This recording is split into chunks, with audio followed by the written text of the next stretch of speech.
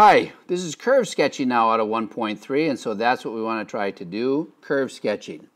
We want to find, domain, reduce the function, vertical asymptotes, holes, and end behavior. So let's look at number 15. If you notice, the denominator has a higher degree than the numerator, so straight away our end behavior is going to be a horizontal asymptote, and the equation for that is going to be y equal to 0. Make sure you include the y equal to, don't just put down 0. Domain, well, I factored the denominator here, x times x minus 2, the quantity of that. So x can't be 0, nor can it be 2.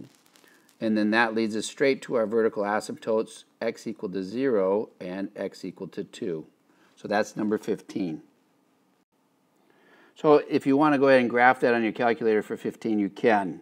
Now 16, when we look at 16 here, this one has a degree in the numerator that is a little bit higher than the degree in the denominator. What does that do for us? Well, that tells me that I'm going to go for my end behavior off to infinity or negative infinity. And it's going to end up looking like some slant asymptote out there. Why don't you try this one and then I'll post the answers. So I have the domain, x can't be negative 3, vertical asymptote, x is equal to negative 3. End behavior, I don't expect us to be able to do this. You should be able to do it if you found it, great. But this is more what we did a little bit in pre-calculus. This won't show up in this class, if at all. So I'm not too worried about it, so I'm not going to show you. But you should know that as the limit as x goes to infinity of g of x is equal to infinity. And the limit as x goes to negative infinity of g of x is equal to negative infinity. And that's how we're behaving at our ends. Now for number 17, we have this function right here. And so we factored it for you here. Now if you notice, these two factors do cancel. And so when we do the reduced form, we're going to get x plus 4 over x plus 2. But when we do talk about the domain here, the domain is an exclusion by both of these terms. The x minus 2 canceling here is going to give us a hole. So my domain is x can't be negative 2, nor can it be 2. So when we talk about vertical asymptotes, though, the one that's left, this one right here, is the one that we'll have to indicate is a vertical asymptote. The one that did cancel, this x minus 2 thing here, x equal to 2, would be a hole. Now what we should do is find the y-coordinate. To find this y-coordinate, if you remember, we go to the reduced form and plug in the 2 to figure out what's there. Now if you do plug in 2, you're going to get 6 over 4, which would be 3/2. So to find the hole, once again, take the x, plug it into the reduced form, and that's how you find the y-coordinate. Now your end behavior, what happens is that since we have the cancel, we can go to the reduced form and just look at my leading terms here, 1 and 1, and we get y equal to 1 as your end behavior. And now we also have our curve sketching recipe to put all this together. So we want to give the domain, and then we also want to reduce the function if we can, factor and cancel. 3, find vertical asymptotes. 4, x and y intercepts.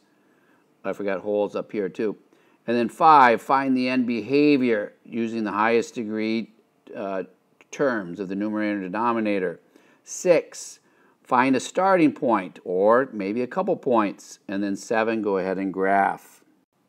So number 18, if you notice, this is just a polynomial, and it's already in factored form. And so we have to just find the zeros, and that can be our x-intercepts.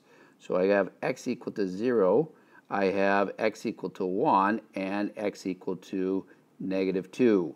Notice that both of these are singles, 0 and 1.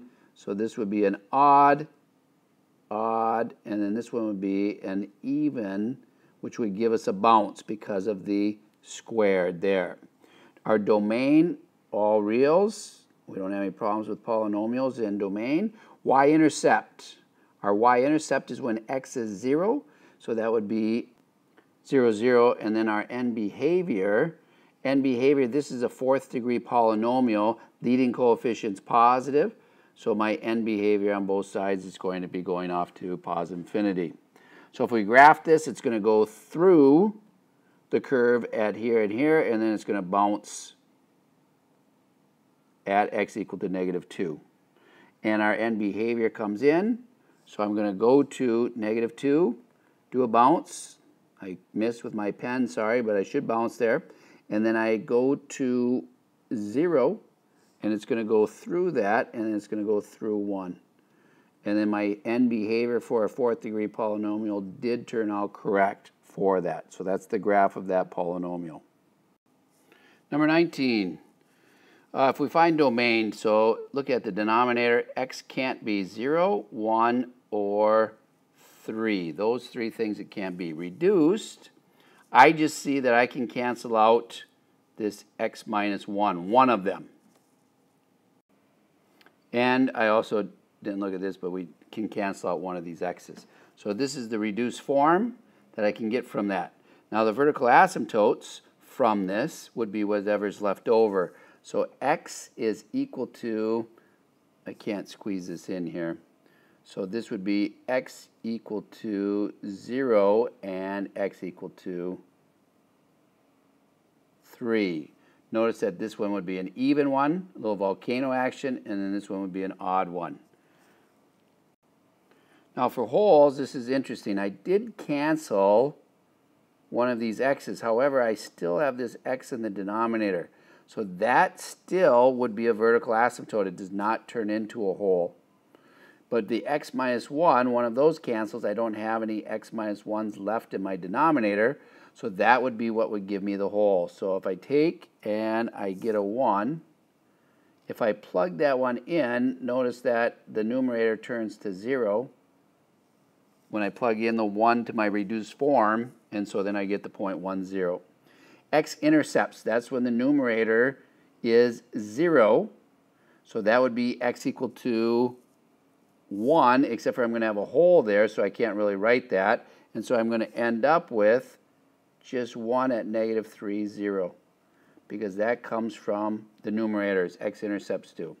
Y-intercepts are when x is 0, and we see that we have a vertical asymptote, like we said, at x equal to 0. Then my end behavior, the degree of the numerator looks like a 4th degree, denominator looks like a 3rd degree, so I'm going to get a slant asymptote. And it's going to be like y equal to x something, something, something, something like that. Okay? So that's what we have. We don't have a horizontal asymptote. So I set this up here by graphing the vertical asymptotes. I have a whole at 1, 0, and then I also have a whole, an intercept at -3, 0. Now I need to see what happens. If I find out my behavior at x equal to 0, that should tell me how the rest of this graph goes, because I do have to go through this x-intercept once at x equal to -3. So if I take a point, how about -0.1? So we're thinking -0.1. If I plug that into my reduced form, I'm going to get a negative, I'm going to get a positive, I'm going to get a negative, and I'm going to get a positive. So overall, it's going to be a positive value. So I'm going to be approaching this vertical asymptote as a positive, and so that one only can go off to -infinity, because unless if I have a horizontal asymptote, which I do not have. Then here at 1, 0, what's my behavior at x equal to 0? Now I'm thinking 0.1. If I plug in 0.1, I'm going to get a positive, positive, I'm sorry, I did that wrong, negative, positive, positive, positive. And so overall, this is going to be a negative on this side. Well, it can only do one thing now, so it's going to go up through that. And then if I go beyond 4, I just have to figure out if I'm positive or negative. If you notice, I plug in 4, all these things are going to be positive. I don't need to know exactly what's going on here, but I do know that I'm approaching a vertical asymptote at x equal to 3 in a positive fashion, which gives me this right here. And then I continue to go off to positive infinity, so that's what kind of behavior I do have. And for number 20, this one, it has that square root thing, and so we're probably going to have two different horizontal asymptotes that we're going to be looking at. Our NB, let's do our domain first. So x has to be, I can't do a square root of a negative, and so x has to be greater than 2, or x has to be less than negative 2. I don't have much room here, sorry. Vertical asymptotes occur when x would be 2 or x would be negative 2. And then holes, there's none because nothing factors cancels. And then the x-intercept would be at, oh, why not at x equal to negative 1? Well, that doesn't fit into our domain. So usually you look at the numerator for that. Numerator tells me negative 1, but that does not satisfy my domain. Y-intercept, I have nothing there. As well, there's just a void between negative 2 and 2. Then my end behavior. Well, the numerator is going to go off to positive infinity as x goes to positive infinity. This would go to positive infinity as well. The denominator is going to behave like the absolute value of x. So this is kind of what I have for big X. And so when we look at that, that's going to be y equal to 1. As I go the other way, I'm going to get y equal to negative 1. So this would be your right, and this would be your left. And then our starting point, well, you can pick points if you wish. I got to erase this out so I can get this graph in. So I graphed my asymptotes, right and left. I don't have room to write that in there. Then we have to see what happens as we go to our vertical asymptote. So let's start at x equal to 2. If I take 2 and plug it into my original here, or just something over 2, 2.1, I'm going to get positive, positive. So I am definitely going to be here. And then I also have this horizontal asymptote, so my general behavior is just going to be like that. If I do x equal to negative 2, then I'm thinking negative 2.1. And if I do that, the numerator would be negative, and then the denominator would be positive. And so that would be a negative, and so I'm going to come like this. So there is my graph. You can plot points to get a little bit more accurate, but that's the general shape, and that's what we're looking for. So to do curve sketching, follow the recipe. Find the attributes of the graph, put them all together, and figure out where the graph goes at different times. Thank you very much. This is the end of 1.3, second part.